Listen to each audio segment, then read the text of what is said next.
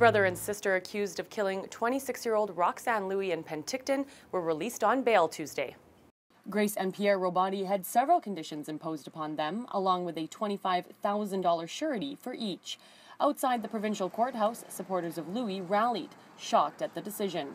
Grace is charged with second-degree murder, while Pierre is charged with being an accessory after the fact. There is a publication ban on the circumstances of this case. But Castanet will have more information on this trial as it continues.